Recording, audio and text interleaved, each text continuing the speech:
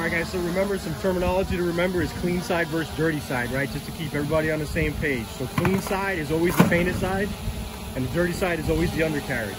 This makes things a lot easier for guys if they haven't seen the scene yet, pulling out the operation. For example, you say 2 struts on the clean side. I already know I'm going to put 2 struts on the painted side versus a dirty pullback, which would be 2 struts on the dirty side or the undercarriage, and then tying off to an anchor point like a vehicle or a tree, and then anchor it back to the vehicle and pulling against those struts. So remember, clean side versus dirty side. Aaron, where are you setting up over there?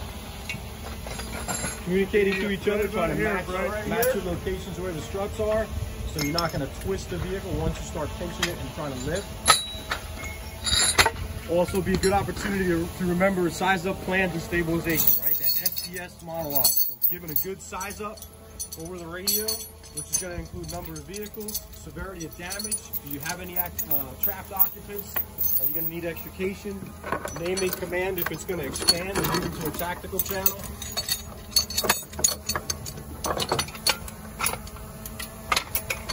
And then as far as plans, you always want to have plans as a plural, like a plan A and a plan B. And then communicating those plans to your crew and then the next arriving officer. And always remember, if you're starting with plan A, for example, you're going to pop a windshield and take a patient out the windshield on a vehicle on its side, for example, like plan A. If that doesn't work and you move into plan B, which is going to be roof flap down, for example, you should always be thinking about plan C. And then communicating that with the officer or the next crew as well. And then stabilization. Remember, in stabilization, we have 2 types of stabilization. We have initial stabilization and advanced stabilization, right? You see the chocks on the ground over here. There's chocks cribbing the voids between the ground and the vehicle on the other side, on the clean side. That's always your BLS before ALS, right? You're not going to put drugs in a patient without taking a blood pressure and such. That's the way I look at it. So you want to fill those voids between the vehicle and the ground, and that can prevent the vehicle from rolling and make it safe enough in some situations to put a respirator in the vehicle and assess a patient. And then you stabilize accordingly. This is why we do the plans and communicate the plans to the arriving crews. This way, struts and straps don't get in the way of pieces and parts coming off the vehicle. So remember, SPS, size up, plan, stabilization. And remember, always have multiple plans and communicate those plans to your crew and the arriving officer as well. Get everybody on the same page. And then when guys have a task, give them a task, give them an assignment, and make sure they stay on that assignment.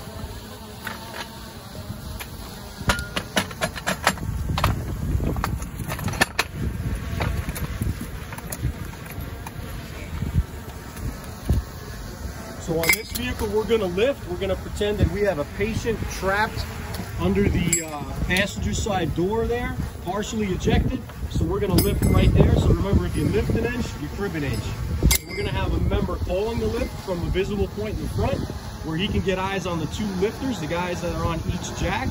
And then we'll have him calling it to the lifters, and then we'll have members that are pushing the cribbing in to capture the progress, right? When there's a life at stake, every inch that we get this vehicle off the patient, we want to capture that. This way, if a jack slips and such, we don't lose any of that progress. We're there to make the scene better. We don't want to make it worse for them. Ready? Okay, I'll hold it. Okay. Ready? Let's go lift dirty. Up on dirty. Up on dirty.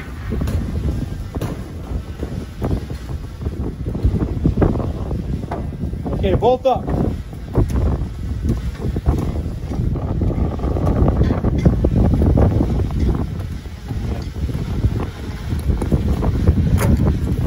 Capture progress. We'll have multiple members on scene, and we'll remember we lift an inch, crib an inch, and try to consider the trajectory of this vehicle. Like, which way is it going to go? If we're downhill, we need to make sure that if the back end is downhill, we got it staked to the ground or tied off. Okay, stop. And then we can read the tape on the jacks and see how far up we go. I'm about half an inch from being able to pin it. Okay. Well, and do we need to pin it if the jacks are holding the vehicle? Absolutely not. These ones are rated, but if we needed to, if you wanted to reset. Perfect. Okay. So let's just say at this point we've lifted how much? What's your number on your jack there? So we've lifted 4 inches of throw left. Powers, how much you got? 7. Okay. So remember, we're going to have to do that if we're on a hill. We want to lift the vehicle straight up and not trajectory of the hill, right? We want the vehicle to be as horizontal and plumb as we can. Okay, so at this point, if the people rescuing the victim can pull the victim out, we would do so.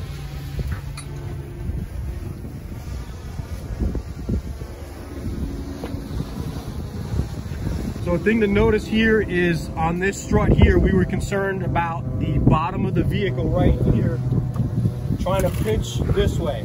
So what we did was we had to tend this ratchet strap. Normally when we lift a vehicle, we need to loosen the leashes, these ratchet straps right here.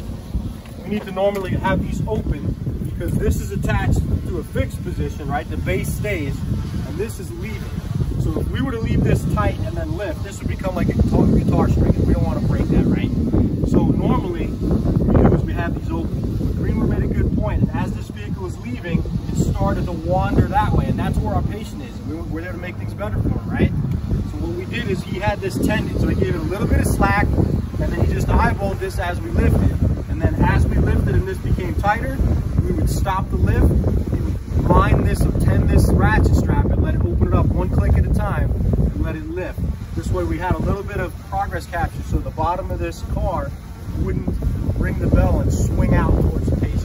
So these are all things that you gotta improvise, adapt, and overcome as we do stuff like this. We don't do this a lot, and we've got a lot at stake when we do an operation like this. So remember trajectory. Which way is the vehicle gonna go? Which way does it want to go?